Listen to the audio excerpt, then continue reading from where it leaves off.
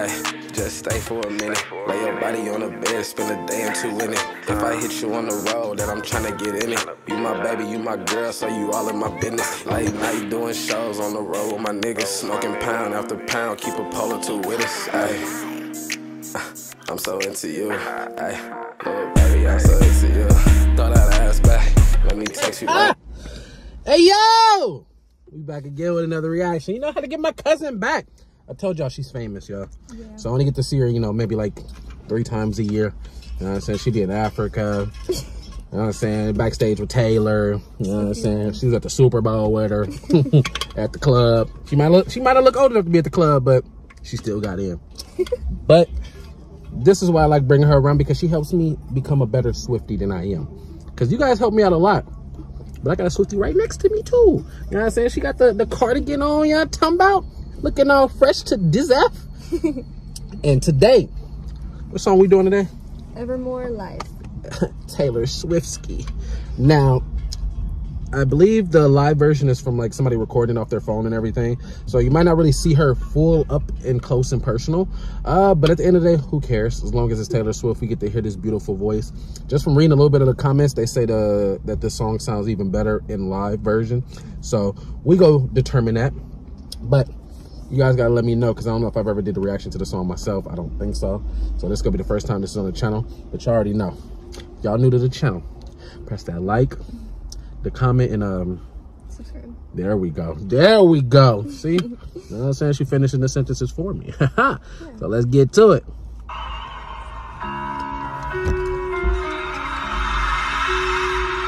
As soon as she started playing, everybody go crazy. Because I realize what the song is. What album is this one from? Evermore. Okay. Self-explanatory.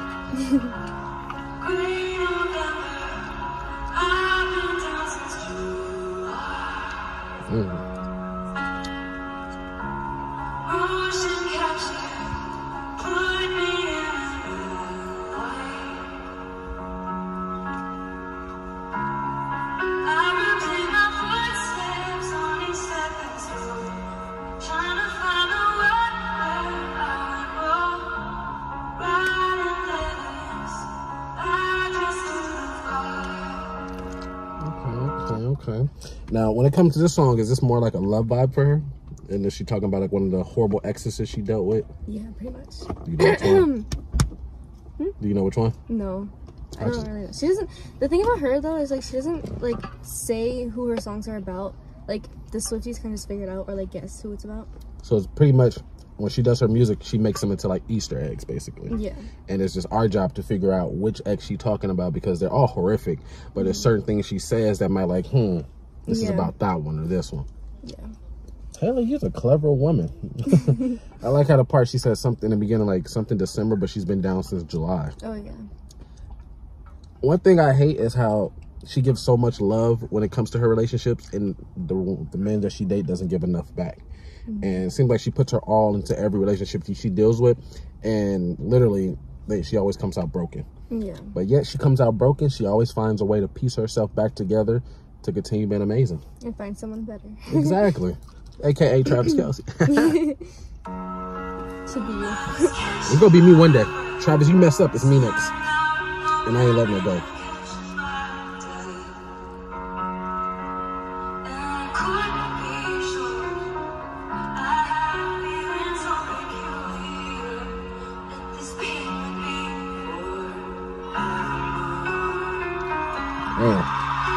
Damn. Okay, Taylor.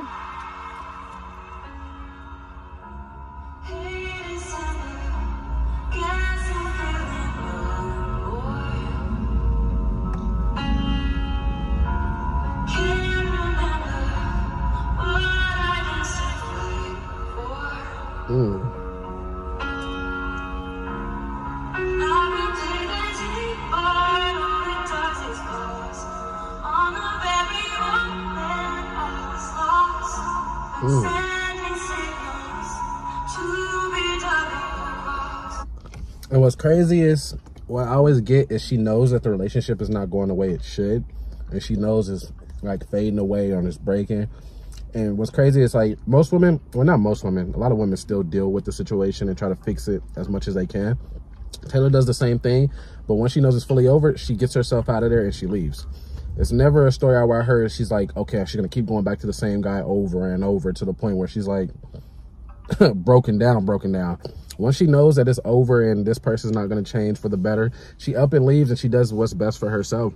And I love how instead of dwelling on it and everything, she puts it in her music, because I feel like that's like her healing type of situation. Like that helps her heal when she writes it out on paper and then performs and stuff like that and starts like making her feel better. I feel like music is her therapy, because all her music is just Evermore. Facts. But it is fire. I love how she just breaks everything down. I love how she plays multiple instruments too. I've seen her play guitar. I've seen her play piano.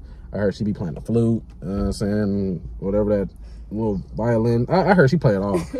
She just multi-talented. And for these men to break her heart and not treat her right is crazy. You have a woman that does it all. Everything. I heard she could write her own book if she really wanted to. Yeah, pretty much. Hey, I forget which video I did a reaction to, but she was literally like an artist at the end of it. Which one was it? She literally wrote a book at the end. I was like, damn, she should be like an artist. And somebody was like, yeah, she did say she was writing a book one day or something. I forget. It'll pop into my head sooner or later.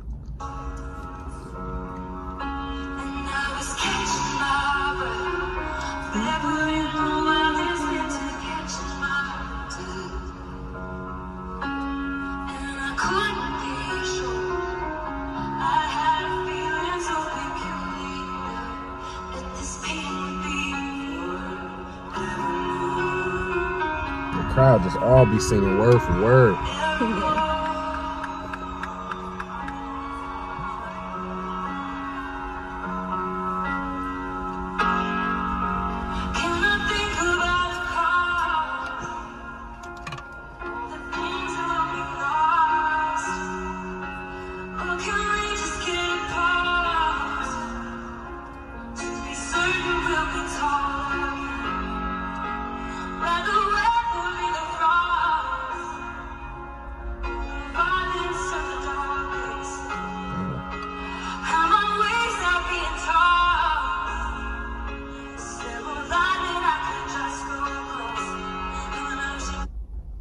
I like her, what's the words I'm looking for? It's a certain word, because it's like when she's saying her lyrics and stuff, you know what it's basically portraying. Like being on a wave and being tossed, basically just being tossed around in this relationship, and it's just going up and down, and it's just constantly just a roller coaster and a battle and everything, to the point where it's just hard for her to figure things out and get through this. But at the end of the day, she always prevails and becomes stronger and stronger at the end of the day. And I feel like all these relationships she's been through has helped her become the person she is today. Because it's not one thing I've never heard of Taylor going through and not figuring it out or fixing it. It's always some type of way she battles through it and comes back stronger than ever.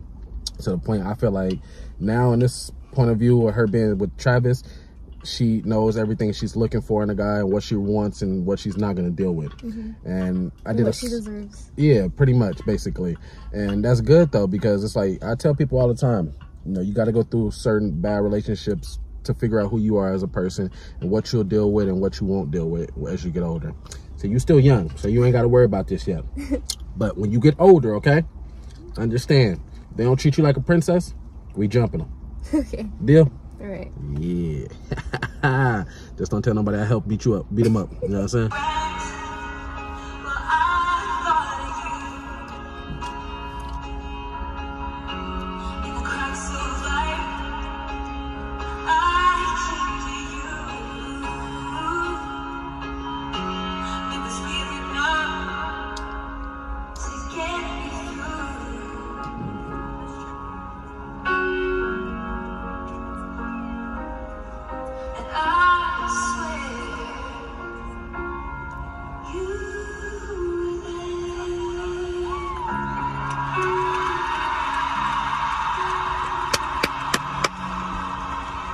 Sometimes Taylor be trying to get me to cry.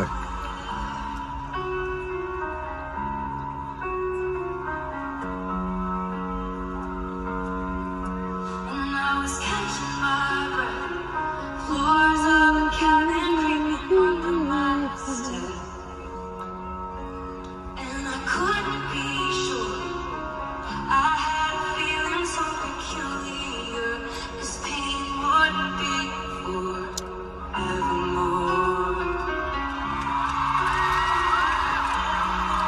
Just know the pain ain't ever gonna be, you know, there with Travis. Just know that. I can't wait for her album to drop next month. I know. Oh my god, I'm so excited. April 19th. Listen, y'all, that one was fire right there.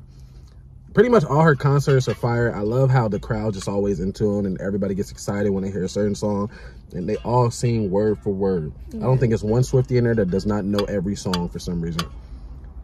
At this point, when Taylor comes out here, we got to go to a Swiftie concert. We have to. She needs to come back so we can go. You feel me? At this point, Taylor, let me just sit front row. You feel me? And record you like that so the fans can know I was there. You feel me? Yeah. I'm talking about, but off the rip, Taylor keep going crazy, keep making amazing music. April 19th is going to be an amazing day. I'm going to try to do a couple reactions with her as well, so that way, you know, she could throw something out there. But for the most part, Taylor, keep being amazing. You know, you got two Swifties right here that love you and cherish your music to death, that we listen to you damn near every day, especially on the radio, because your music play non-stop. That Cruel Summer is stuck in my head. I like the live one. The live version of Cruel Summer? Yeah, the live version better. I hear that song every day on my way to work and every day on my way home. Cruel Summer. And then they play it in the gym all the time. That was a fire song, dog. But listen, y'all, press that like, comment, subscribe on my mama granny kids, and we love y'all. We about to do another one so y'all can have two of them for the day.